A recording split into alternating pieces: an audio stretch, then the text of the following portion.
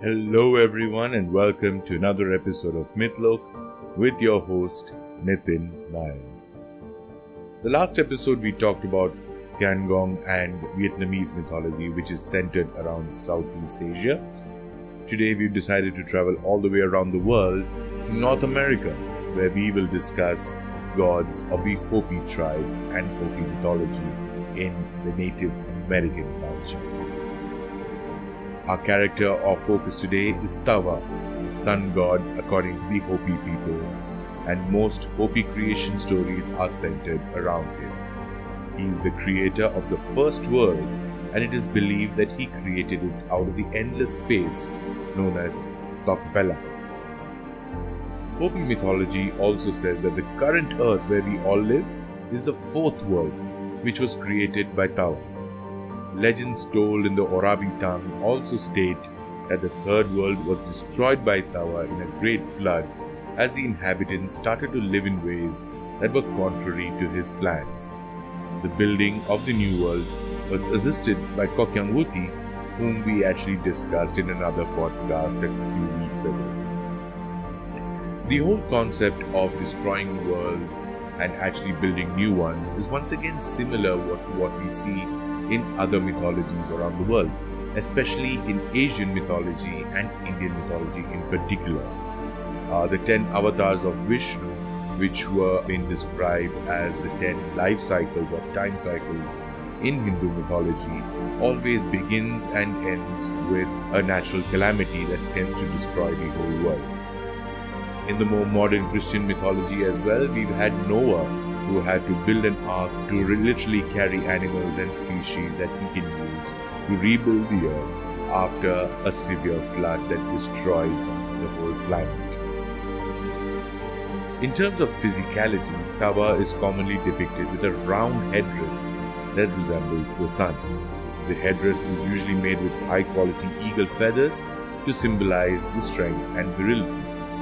A blue or different colored disc at the center of the mask is said to symbolize the face, and the expression is usually of bliss or joy. We have known of these symbolisms from the people from modern times who actually practice and propagate the Hopi religion. The Native American tribes have a very rich history of actual dramatization through song and dance of representing the various stories within their culture, and the representation of Tawa is always quite distinct from that of any other character. And it is from these depictions and representations that we can easily figure out who Tawa was, or what carvings or drawings from the ancient world actually symbolize Tawa because of the kind of headdress that he wore. When we look at his family or his lineage or his origins, there are two distinct stories of the sun and creator god that also has a direct effect on the creation stories of the Hopi. It is believed that he first created Sotuknang, whom he called his nephew, and sent Sotuknang to create the 9 universes. He also created Spider Woman or Kokyangwuti, who was a messenger for the creators to his creations.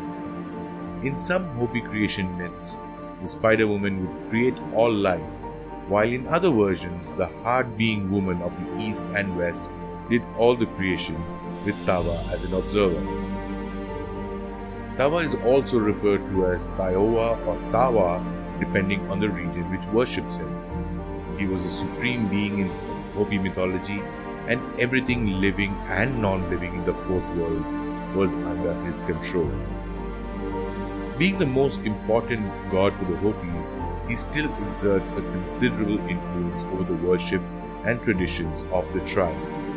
No ritual is complete without a tribute and an offering made to Tawa, and even today, Hopi mothers seek his blessings and that of the sun for their newborn children. So you can see how Tawa and the Hopi culture is still very much focused on the creation myth and the popularity of the sun being one of the primary gods in their mythology. How the universe was created has been debated on multiple times through various sections, even within the Hopi tribe, having their own versions of how Tawa ended up creating the universe.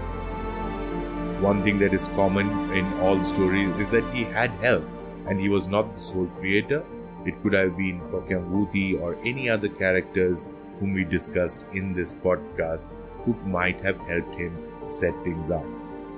Once again, there are many common elements between the various mythologies in Native American culture, and you would find that the Cherokee, the Apache, the Navajo and the Inuits have characters that are quite similar to Tawa, who play the role of the primal god or the creator god, and in some cases also debuting as the sun god, because the sun was the core element behind which the whole cosmology or the whole polytheistic nature of the culture depended on. There are many more such amazing characters who are even still worshipped today in the form of the song and dance rituals of the Native Americans, and have a very important role to play in keeping the culture alive.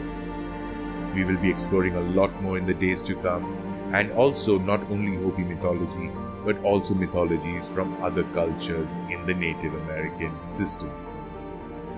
Thank you very much for tuning in.